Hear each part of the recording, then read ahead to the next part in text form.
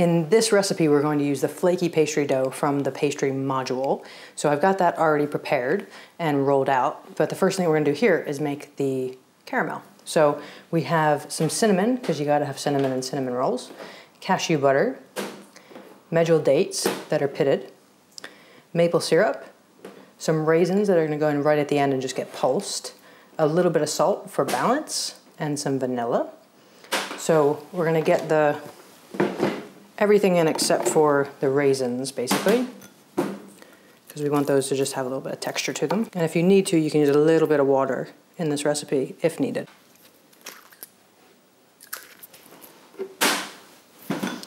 So onto the Vitamix, and then we're going to use the tamper stick to keep it all moving.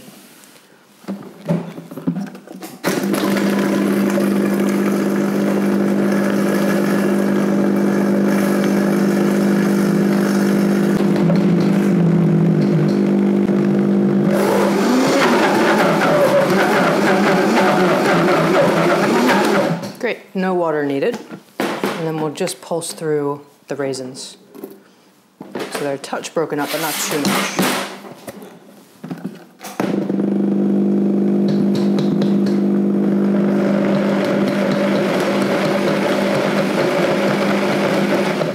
That'll do it. And pour it out into this bowl.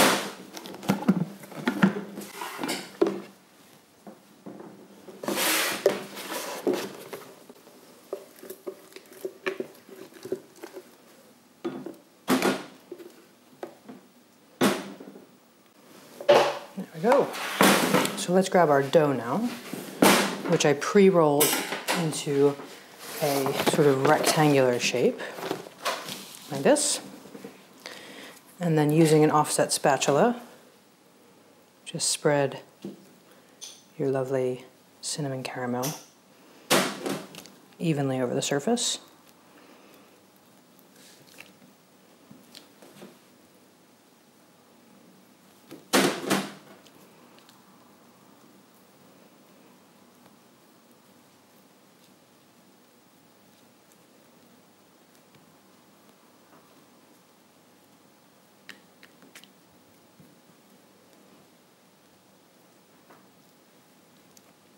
Okay.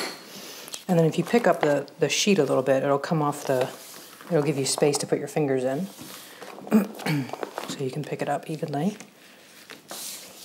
And then roll it over, kind of like sushi.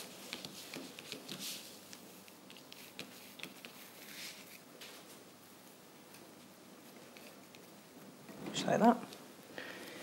And then this guy is going to get dehydrated for about 8 hours, maybe 10 hours, until it's nice and crispy on the outside.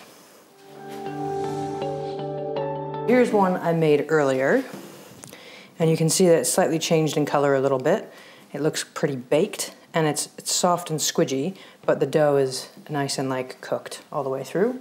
Just grab a knife here. And we might need to get some water on here, but we'll see how we go. So I'm just gonna cut beautiful little slices. Lovely. I think a touch of water is going to keep it from doing that.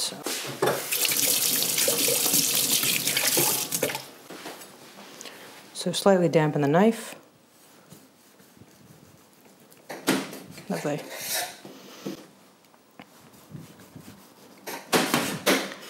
And then when you're ready to serve, you could dehydrate them again at this point if you want it to be a little bit less moist inside.